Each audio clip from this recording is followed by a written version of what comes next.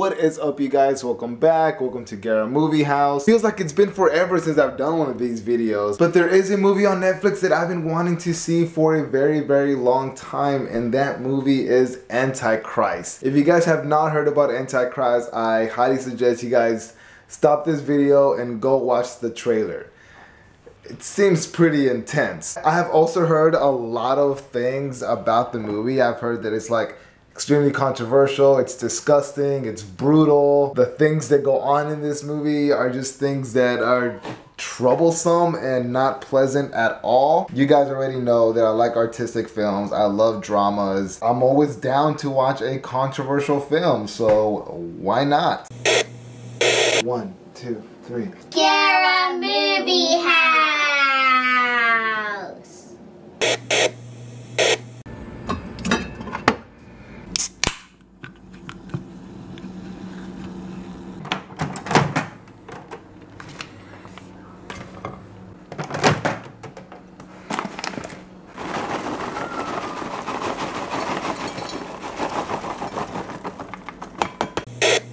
So I got the movie already started, and immediately it starts off with the main title, Antichrist. I honestly don't really know much about this movie. I've heard that there's some parts in the movie that are pretty disgusting and gory and just troubling to some people, I guess. Actually, my very first Lars Van Trier movie. If I'm saying his name wrong, I am really sorry. Not only is this movie extremely controversial, but the director, writer Lars Van Trier himself is a very controversial filmmaker. Apparently a lot of the stuff that he does, people have problems with, and that immediately catches my attention. But like I said, I don't know much about Antichrist. There's like 2 or 3 characters throughout the whole entire movie. It's a drama slash horror, I guess you can say. According to the synopsis, a couple loses a child, son dies, I don't know how old he is, I think he's like a baby or something, and the whole story pretty much is them having to deal with their son's death. I believe he is a therapist or a psychologist, and he's trying to treat his own wife going through the grief and pain and mourning of their son's death. The synopsis itself does sound like a pretty simple story, but according to the rumor that this movie has, it's apparently a lot more than that. And I'm thinking, how much more can it be? Just 2 or 3, maybe 4 people throughout the whole entire movie. But that's what we're about to find out. Extremely excited. But yeah, I already got my drink ready, I got my popcorn. Movie is right at the intro. I'm gonna go ahead and sit down, and I will see you guys later. Okay, you guys, so I am pausing it at 36 minutes. There's Willem Dafoe right there, walking in the woods. I feel like this is a really good place to stop the movie, because right now they're headed to the woods. There's a cabin that they have in the forest or the woods of Eden. They're going there hoping that he can treat her. He is a therapist, and of course common sense would tell you that it's a big huge mistake to treat a family member. Have a family member as your own patient, especially your spouse. The intro to this movie, I have to admit, it was absolutely beautiful. It was extremely depressing, especially having to see their son die, but the way that it was shot and delivered, especially like as an intro to the movie, black and white, slow motion with beautiful music on top, getting the intro and then having it cut to color with them like bawling their eyes out at the funeral,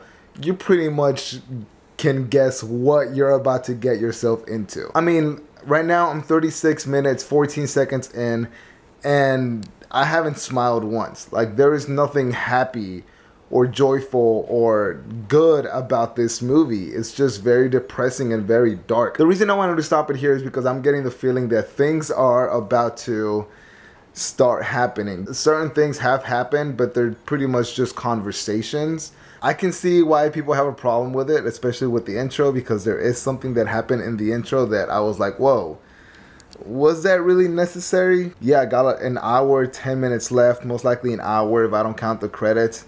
Yeah, let's see what else happens.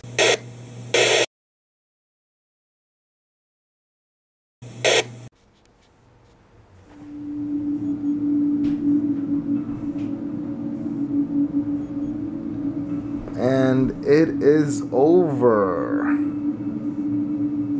Alright, so the movie just ended and wow. The last 20 minutes of this movie, which goes by very quickly. Actually, I think the whole movie pretty much goes by quickly. It almost feels like not much would be happening with just two people, but without much happening, a lot is happening.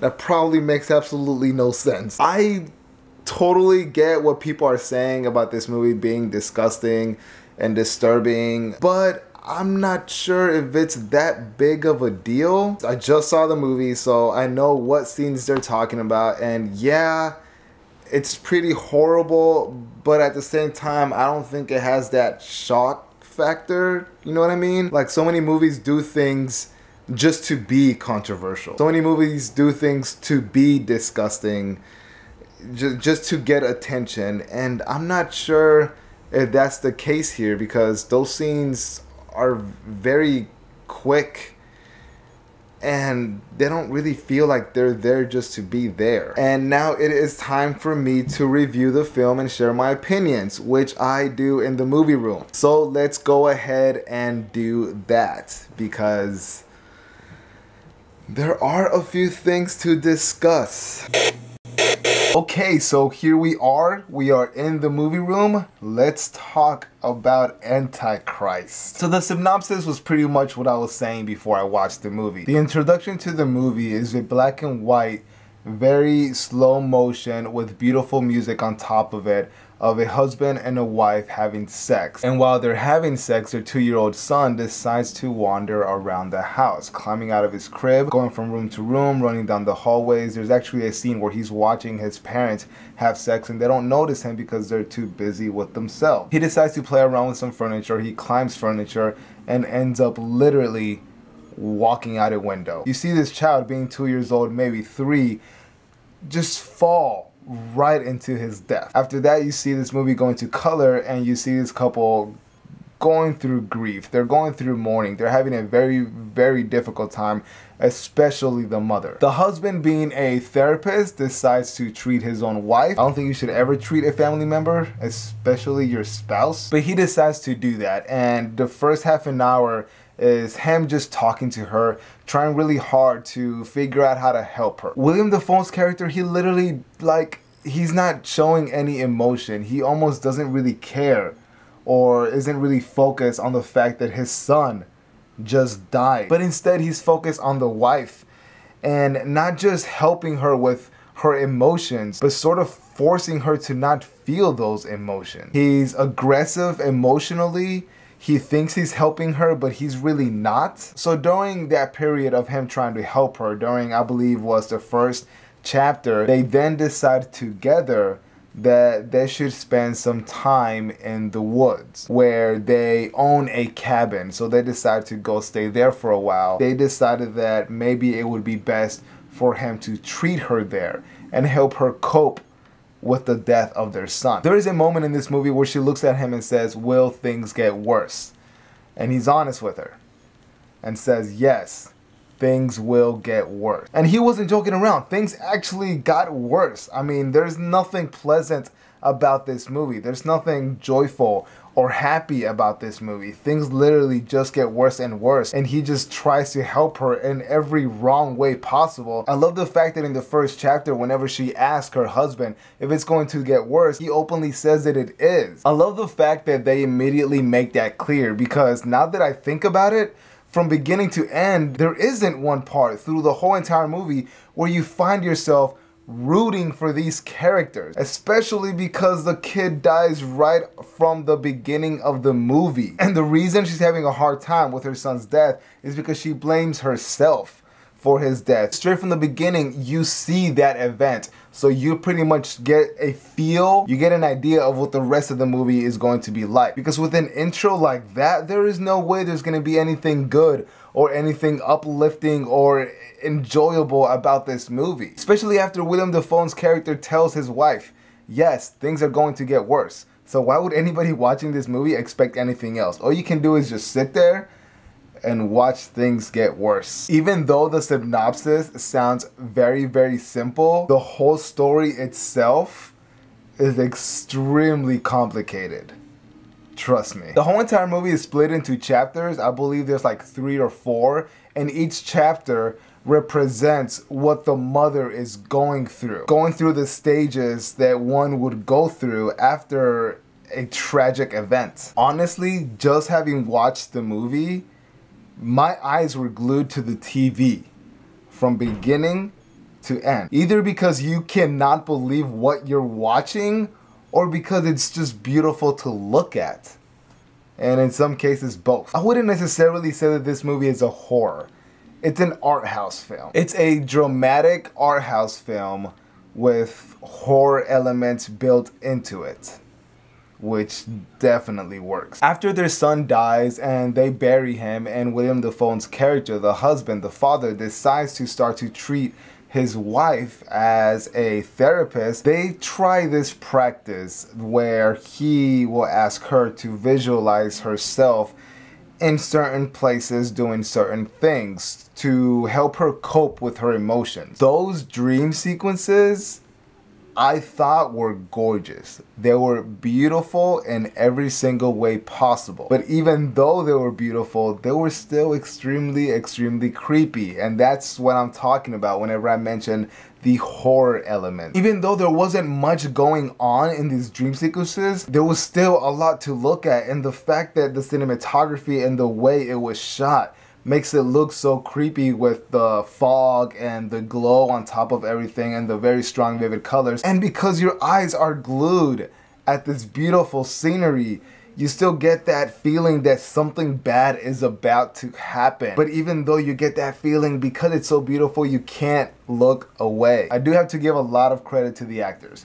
And not just the actors, but the writer and director, especially Lars Van Trier. Again, if I'm saying that wrong, I am really sorry. 97% of this movie is just 2 characters, husband and wife. Not only is it just them 2, but it's them 2 in the woods, in a cabin. But you're so busy watching this movie and watching everything that is going on in the movie that you almost forget there's only 2 people in this movie. There's so much going on emotionally that you almost don't even realize it. It just goes to show that you don't need much.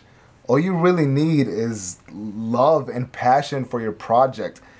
Anybody can make a movie. I believe that each actor portrayed the character that was on script the way it was supposed to be portrayed, which is the main reason why this film is so controversial, is because how realistic it seems, how real it feels. There's a lot of things in this movie that a lot of people aren't gonna want to see. Honestly, before I watched this movie, I had already heard a lot of things, how this movie was disgusting, and there were a lot of scenes, certain things that were happening that really disgusted people. I literally just saw the movie, and if I remember correctly, there's like 2, maybe 3 things that could be disturbing and disgusting, but each one lasts for like 2 seconds. The movie is almost 2 hours long. The movie is just 2 characters talking, dealing with a situation, but people just want to talk about 5 seconds of the movie. I mean, I guess I kind of understand why, because the things that they show aren't exactly forgettable. Okay, I'm gonna be honest with you guys.